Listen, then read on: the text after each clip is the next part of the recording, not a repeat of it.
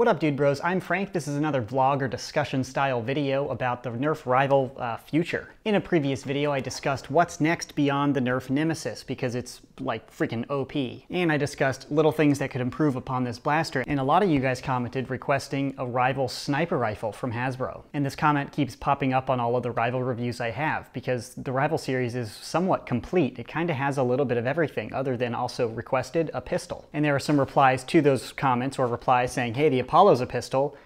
Nah, not really. And I totally get that request, having something really small to fit into a cargo pocket into a holster as a backup in case your primary goes down. I wouldn't say that's an advancement on top of the Nemesis, but that's an expansion of the rival line that might be in the future. I don't know. Or at least it seems reasonable. But now I'm going to address the sniper rifle request because honestly, I don't think the rival series really should have a sniper rifle. The foundation of my argument is sort of what rival represents and what a sniper rifle represents. Let's look into the history of a sniper rifle. BT dubs, a sniper is a person. A sniper rifle is the rifle itself, besides the point. But in real life, or with real firearms, what does a sniper rifle do? It helps a sniper engage at a really long range to lay down really precise fire. Two things that are really common in sniper rifles for real steel is a higher caliber than like what normal infantry use, and a slightly larger barrel than a standard infantryman. The higher caliber is to remain effective at super long ranges because they're snipers, like literally they're shooting at really far range, and that bullet's going to slow down. So if they use the standard 5.56 NATO round, which a lot of American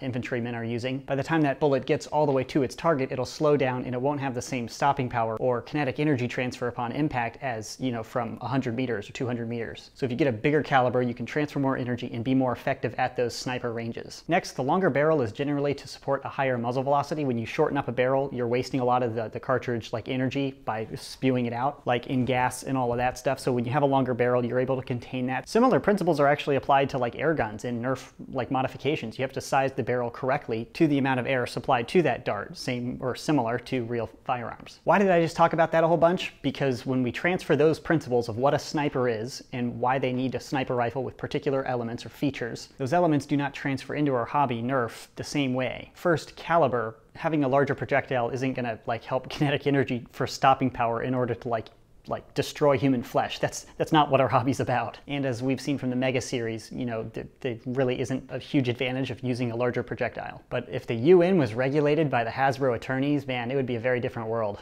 Because of course they have to monitor how much energy they put into those darts so a kid shooting another kid in the face can't sue Hasbro for like $1 million. And that's why they have to level everything out so they can't damage kids. So yeah. So the caliber thing just doesn't transfer into Nerf really at all. Barrel length. For unmodified blasters, it's really never been an issue. Flywheel blasters just don't want any barrel at all. You just want right from the flywheels into open air. You don't really need a barrel at all. And most springers, even though they kind of looks like they have a barrel, they really don't because the breech kind of closes over it and it's effectively a front loader. Like the breech goes around the dart and that's it. Anything in front of that is not a real barrel as far as like the pressure building goes. So having a longer barrel's not going to help at all. And at this point, you might be saying, well, those two elements are irrelevant. You know, we have the long shot, we have the Centurion. Nerf has released other like sniper rifles, or at least that look kind of sort of like sniper rifles. But now to the most important part, what is the rival series after we've identified what a sniper is? Each rival blaster is built around effectively destroying other people in tag or Nerf like events. The Apollo, for example, I don't really like the top priming system, but there's really nothing here that doesn't have to be here. It looks cool and there is some design elements, so it's not just a blob of nothing that happens to shoot darts or balls, but it's not based around being tactical, like having a bunch of barrel extensions and having stocks and having a bunch of crap that doesn't really help you defeat other people. That's the essence of Nerf rival. Then getting to the Nemesis, which is just super war effective, but let's just think, okay, let's turn this into a sniper rifle.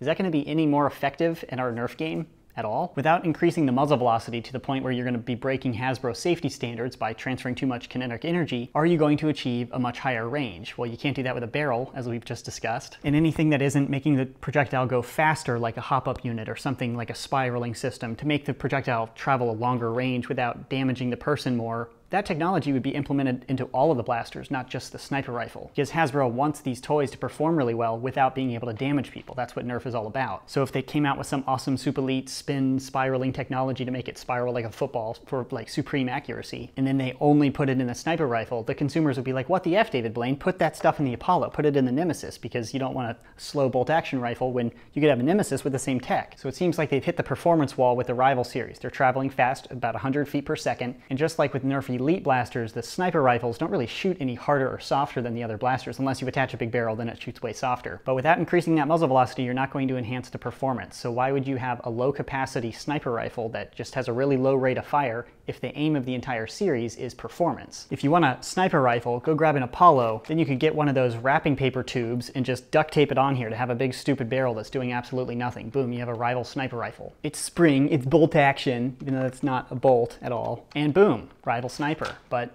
in the end, I think the commenters and the people requesting this first just kind of also see the wall of rival, like what's next? We have everything. So, oh, a sniper rifle. Yeah, man, a pistol. And things that really aren't necessary to our hobby, or what's really necessary, but not really overly utilized. Like, not a lot of people have sniper rifles just because nobody wants to carry around a big bulky thing when a smaller package does the same job. It's not the size that counts, it's how you use it and what battery source you have. Ha! Was it a robot sex joke or a flywheel master race joke? I don't know. Keeping you guys on your toes.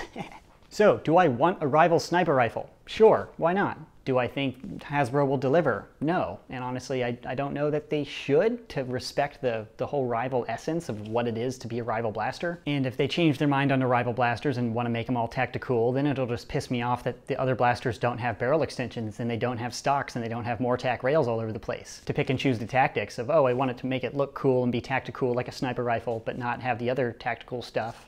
Yeah, but perhaps I'm wrong. Perhaps they're working on it right now.